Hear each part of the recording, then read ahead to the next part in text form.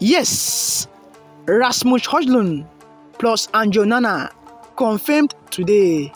Breaking news. Well, as we all know, Manchester United has been in the transfer market and in search of a striker that will fill in Ronaldo's boots. And as we all know, ever since Cristiano Ronaldo left, Manchester United hasn't gotten a replacement for him.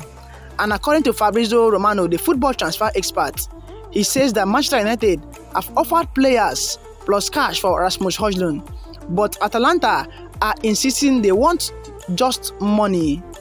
And the second news is that Fabrizio Romano said that Onana talks for him are ongoing as expected, and there's optimism as Inter and Man United are negotiating for a deal. Now it remains to be seen if these two deals will be completed this week, but we hope these two players join us as soon as possible. Well, fellow United, you want to like this video, share this video, and most importantly, don't forget to hit the subscribe button below so you won't miss any training update about United.